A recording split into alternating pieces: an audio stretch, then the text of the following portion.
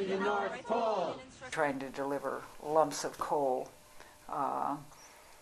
in a stocking to the Prime Minister's residence, and of course they're probably not going to let us get very close, and we have people willing to risk arrest to get the coal as close as we can. We've trained carefully. We have in nonviolent action, and the action itself is very non-aggressive. And our first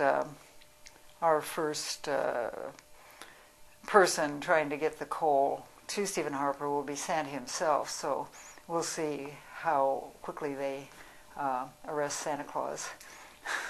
So it's kind of a fun, mischievous thing. But on the other hand, you have to think about the worst possible case, which would be probably 24 hours in jail and charges. The raging Grannies feel that, if the young people are risking arrest, that it's good if we do that too. Just we probably have less to lose than they do. The objective is to hopefully get a lot of media out and there will be talk about it. There will be some coverage. The more coverage we have on this issue of Kyoto and the way Canada behaves right now in Bali, the better. Because I know many people know it, but I think it's not sinking in our role that we are playing there in Bali. And really, I feel atrocious. So therefore, Mr. Harper deserves to get coal and no presents this year. We might be arrested, but that's part of the game. 7 elves, 7 stockings. The elves held up the stockings and raised the presents they were leaving Stephen high for everyone to see. Lumps of coal? It's climate chaos, Steve. It's already killing 150,000 people every year. Our workshops are sinking, and you are sabotaging climate talks in Bali.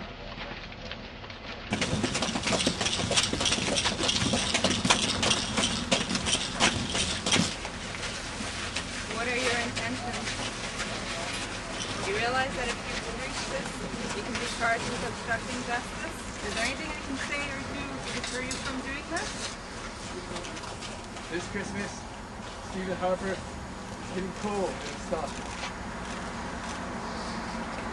For melting the North Pole! Stephen deserves coal for melting the North Pole! Stephen deserves coal for melting the North Pole! Stephen deserves coal!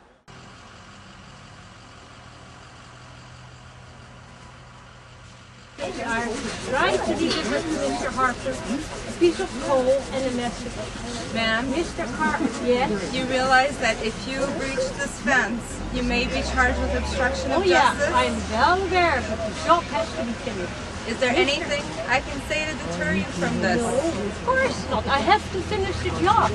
Mr. Harper, we feel, as Elvis, that he has really committed a criminal act by demanding that China, India and some other countries have to sign up to the accord, to the Kyoto Accord, not realizing, does he not realize that Canada, we Canadians, pollute so much more than those poor countries?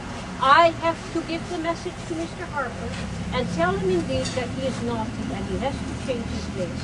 And therefore I have to come over. Maybe you have to help me, but otherwise I will go. Oh, thank you. Yes, God. Thank you very much. So, Ma'am, you're under arrest for obstruction of justice. yeah, right. Melting the North Pole. It's possible that some people will spend some jail time. So, in fact, right after we do this, I'm going to be making sure that the communication links are set up to bring people out to do what we call jail duty, which means having enough people at the jail so that that these people won't be forgotten if they end up there.